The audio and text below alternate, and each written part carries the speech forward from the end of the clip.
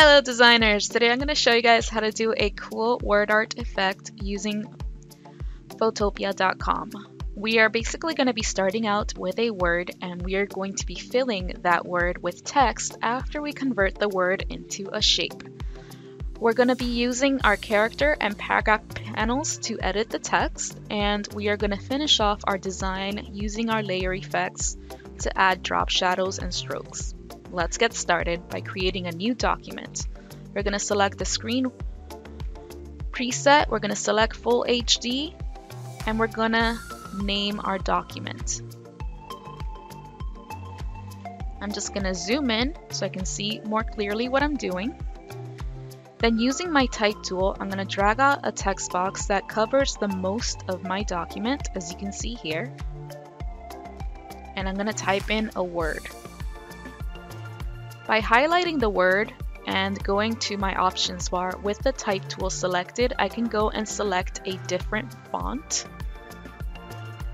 And I can also highlight over the size to make the text bigger and take up more space on my document.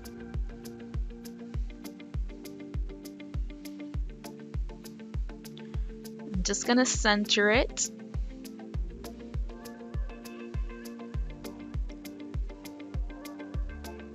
And then I'm going to right click on the type layer and select Convert to Shape.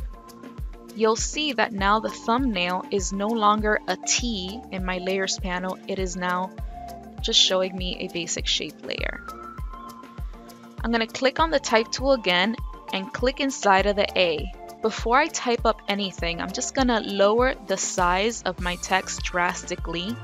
Right now I'm selecting 24 pixels or points if you're on Photoshop, and I'm going to select a more basic serif font. In this case I'm using one called Esteban.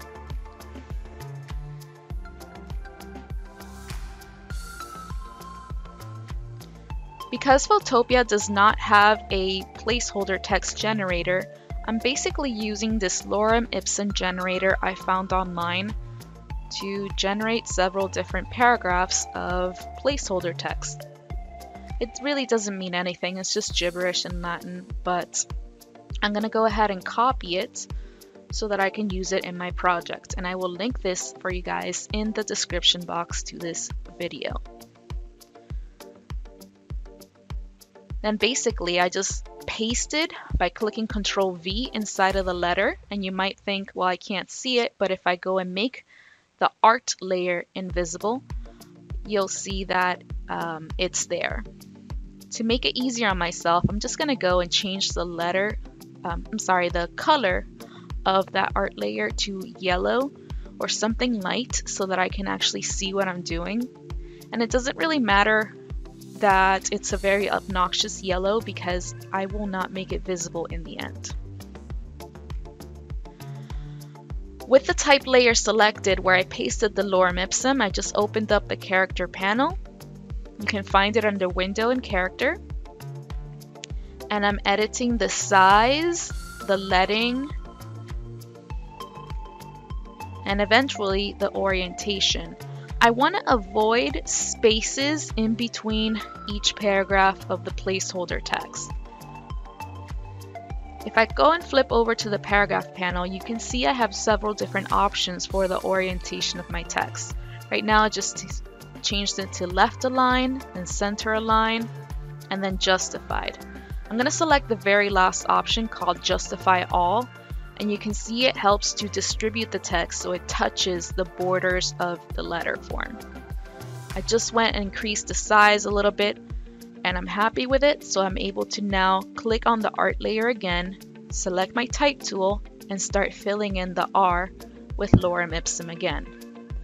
Using the same exact process, I'm just trying to eliminate any spaces in between each paragraph of text. Click on the art layer again and do the exact same thing so I can fill the T with text.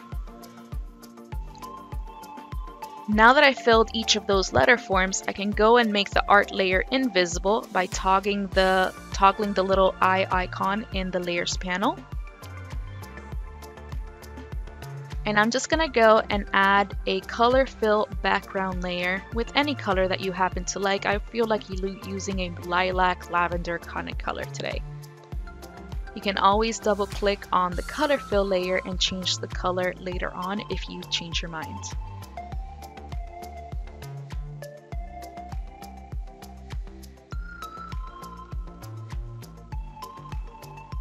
Now I want to start applying some effects to the text, but I don't want to have to do each layer individually. So I'm going to select each layer and group it by clicking that little folder icon at the bottom of the layers panel.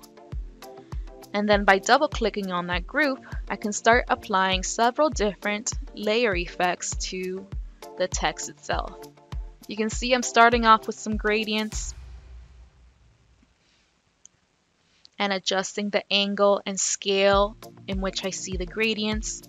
Not sure that's such a great idea using this gradient layer, but you can see that I keep editing my work using several different other effects until I achieve the effect that I'm going for, something a little bit more three-dimensional and colorful.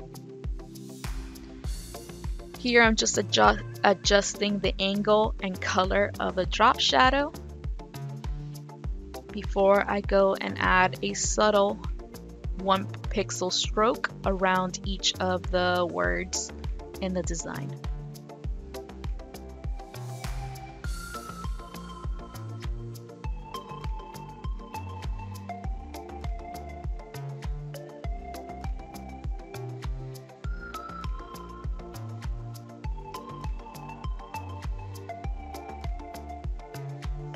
I wasn't crazy with the brightness of that gradient, so I lowered the opacity slightly before clicking OK to save my changes.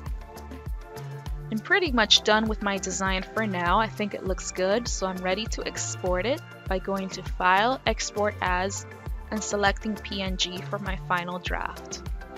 And that pretty much sums it up. Can't wait to see what you guys create.